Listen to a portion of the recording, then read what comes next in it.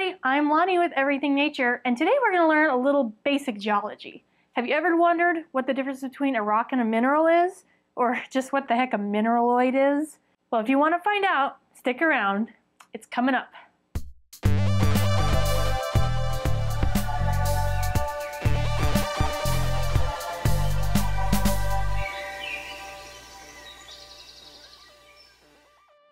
Now, to some people, a rock is a rock. But when is a rock actually a mineral?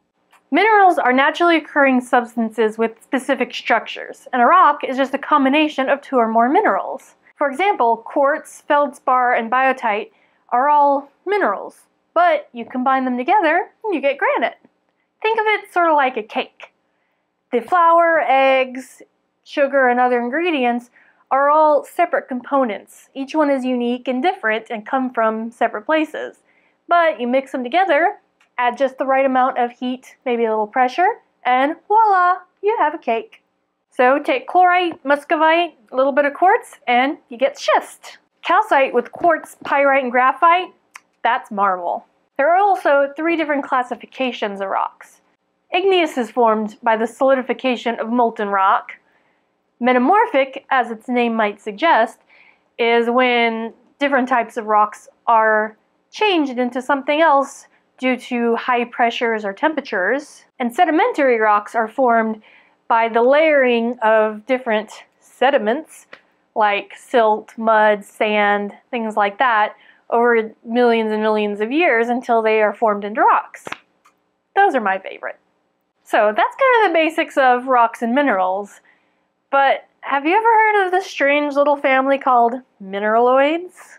So before we find out what a mineraloid exactly is, let's take a moment and learn the strict criteria that must be met in order to qualify as a mineral. Firstly, minerals must be all natural. Nothing man-made qualifies. Second, they must be non-organic. Non-organic means that they are non-living in origin. Number 3, they must be solid. This one seems obvious, but I'm looking at you, Mercury.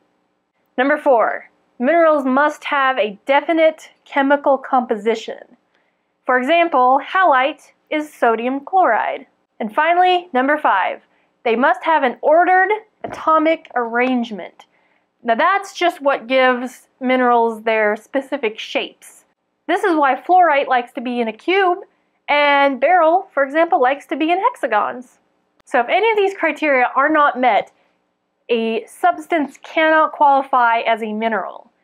Therefore, it gets classified as a mineraloid. Some mineraloids include jet, amber, moldavite, pearls, mercury, obsidian, and opals. So what exactly are these guys missing that disqualifies them from being real minerals? Well, let's take a closer look at a few of them. How about jet and amber? Well, let's take a look. Jet is formed from very densely compressed plant material, where amber is fossilized tree sap. Now, you know what that means, right? Those are organic in origin. Trees, plants, it was a living thing. It's organic, not a mineral. What about obsidian and opal?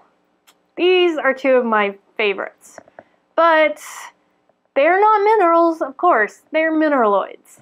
Obsidian is a naturally occurring volcanic glass, while opal is a hydrated amorphous silicate. That means it's a silica-based glass-like material with a high water content. What do you think these are missing? It's the ordered atomic arrangement. Neither of these mineraloids have a specific crystal structure. Obsidian is formed when lava is cooled very quickly, and it's a natural glass. Opal isn't technically a glass, but it is a silicate with no crystal structure. Well, there you go. Now you know why rocks are rocks, why minerals aren't rocks, and all about those kooky fun mineraloids. Now, go unleash your newfound knowledge on the world, and we'll see you next time on Everything Nature. If you love learning about cool nature-y things, you should like this video. You can subscribe to us on YouTube, and you can even check us out on Facebook. Thank you very much. It's missing that specific, it's the ordered, not specific, blah blah blah blah. Ay, ay, ay.